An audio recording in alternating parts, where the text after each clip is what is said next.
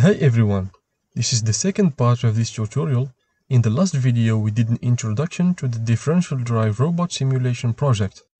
And now it's time for implementation. So we will start by stating the structure of the code.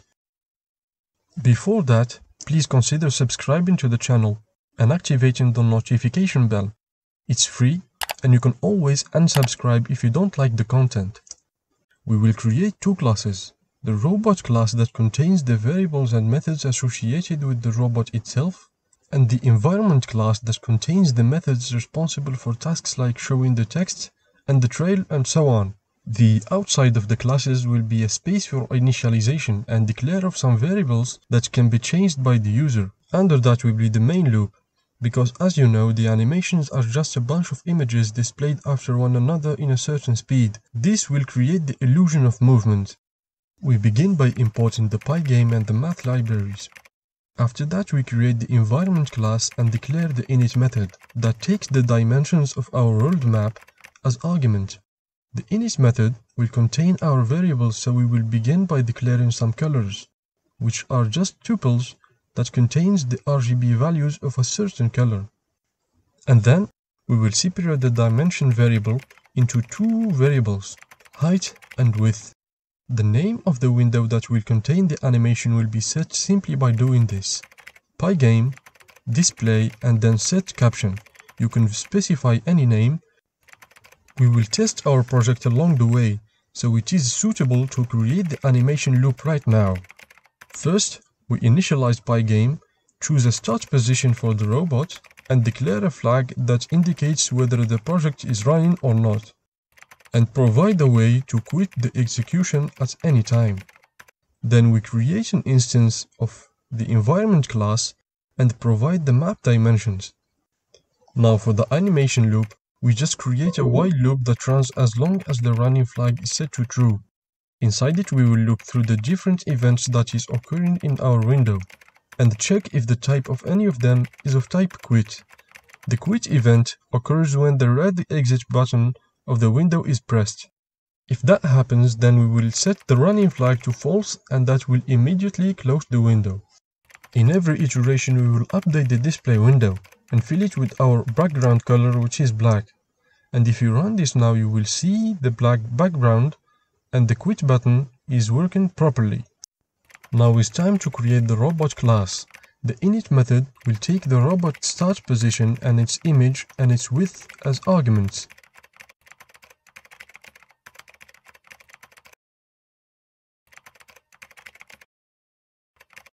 And also initialize the velocities of the wheels.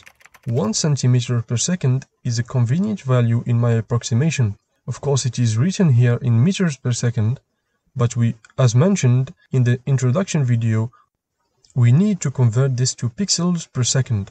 This is done by multiplying by this number 3779.52. And set the right wheel's velocities to have the same initial value. Then we declare some maximum and minimum velocities. Our robot will be loaded as a PNG image, the same image we downloaded earlier.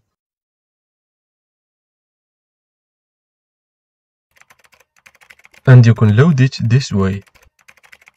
Now we declare a rotated image variable and initialize it to the original image.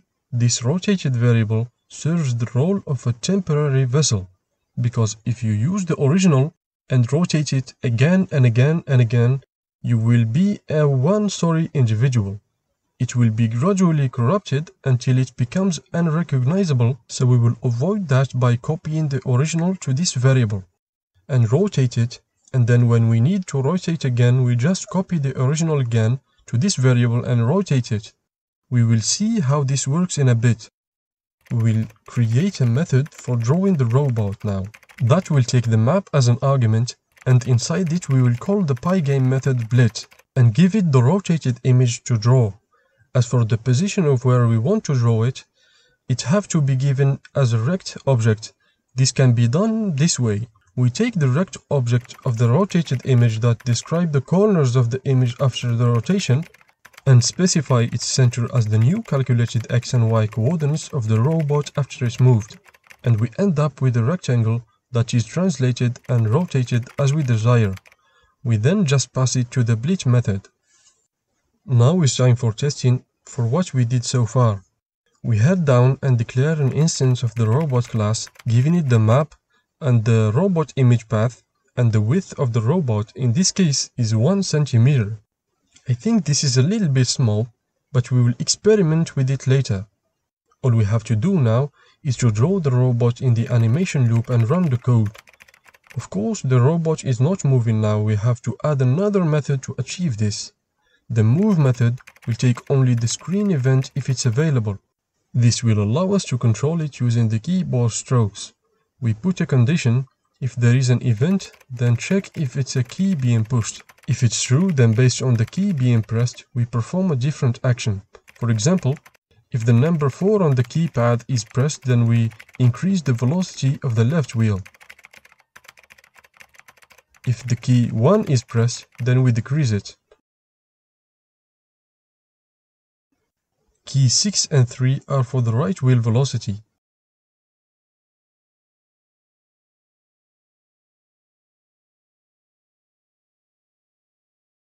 Next is the most important part of this video. It's how to translate this mathematical model of the vehicle movement to code. The first two equations are for the velocity or change of position of the robot in the x and y direction. And as you see, it's a function of the speeds of the wheels and the current heading or orientation of the robot. We directly add the change in position to our coordinates, and we simply type VL plus the self VR by cosine of theta. And in the end we multiply by delta time. Doing this will make our movement dependent on time and not on frame rate. So even if the frame rate changes, the movement will remain smooth. I will declare the dt variable before the loop, and inside I will calculate this way. Pygame time getTicks will get you the lapse time since the init method was called the last time, and its value will be in milliseconds. So this is the current time minus the last time, that is the time value when the last time we did this calculation, over 1000 to get this result in seconds. Lastly, we reinitialize the value of the last time variable to use it in the next iteration.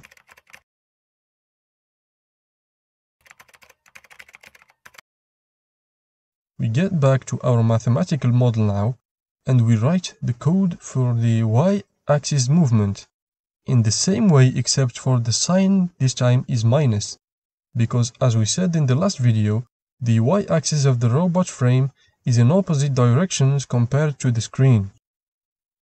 The change in the heading angle theta is the VR minus VL over the robot width. This implies that the bigger the robot width, the wider the turn is gonna be. We apply the change in orientation to our robot image by rotating it using rot zoom.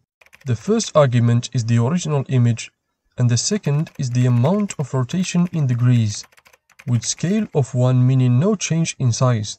We get the rectangle object of the rotated image and locate it in the calculated position of our robot.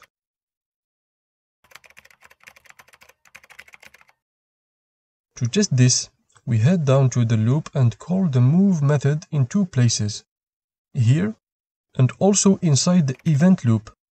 The effect of this is gonna move our robot even if we don't press any keys. It will just remember the last velocities and act on them. If we want to change the velocities, we just press a key, and that will trigger an event that will be provided as an argument. Our work here is nearly done.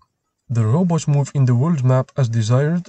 All that left is to output our speed and angle information to the screen and create some trail to see the trajectory traveled by the vehicle. After declaring the right info method, we will give it the speed and the heading angle as arguments. Next, we declare the text variable as a formatted string to hold our information.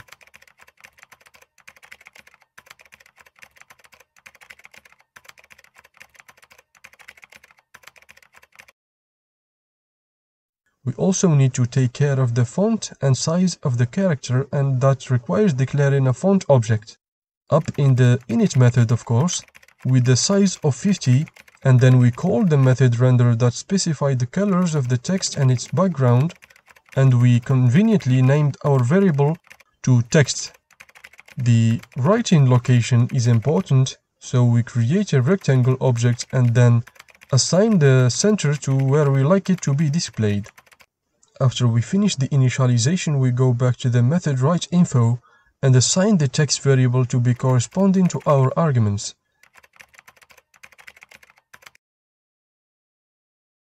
And we render using the bleach method, giving it the text and the rect object. We call the method we just created from the animation loop and providing the wheel's velocities and the angle, and it works as expected. Very good. The trail effect is simple to make. We just need position of the robot and we will create a list that will hold our robot position history. This list will work as a first in first out queue. So every time the robot's position changes, the new position will be appended to this list until its size exceeds a certain limit. Then we will be deleting the oldest element on the list before adding any new one. And that will keep a constant trail length. We loop through the list and draw the line between the position in moment t and t+1 and so on until we reach the last element. I have chosen the color yellow, but you are free to choose whatever you like.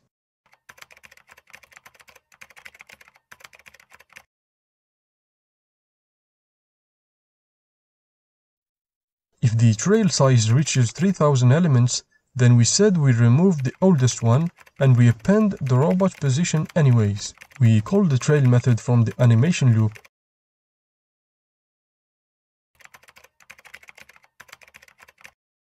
And as we see, it's being successfully rendered, but it looks too short. We will try a length of 30,000 instead of 3,000, but again, that's up to you. Before I forget, if you want to draw the robot reference frame, then all you have to do is this.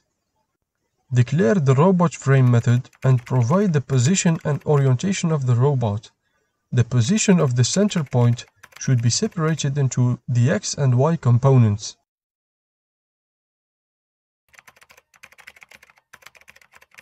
Then we create two other points, namely X-axis and Y-axis. These points will be connected to the center to create the reference frame.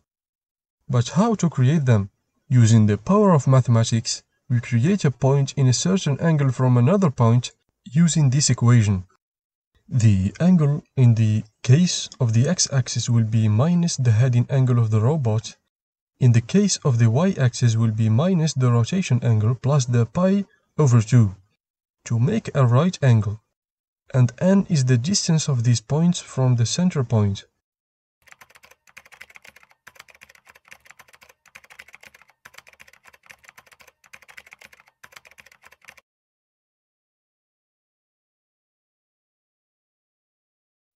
Then you simply draw the lines as shown here.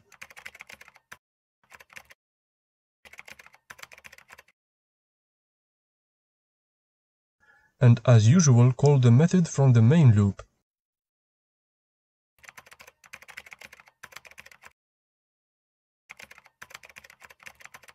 As we see, the robot is moving in circular trajectories, formerly known as clothoids.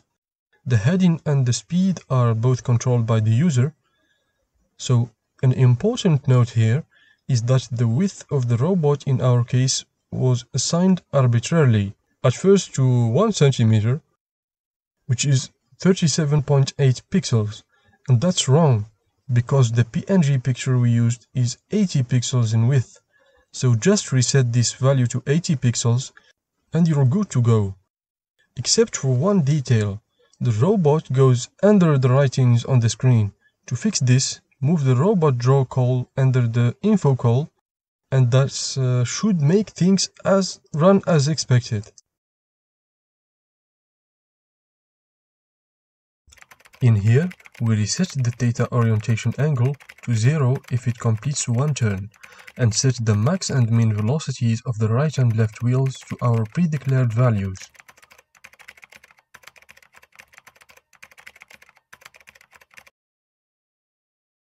And it seems I made a mistake here, because the minimum speed should be negative, not positive.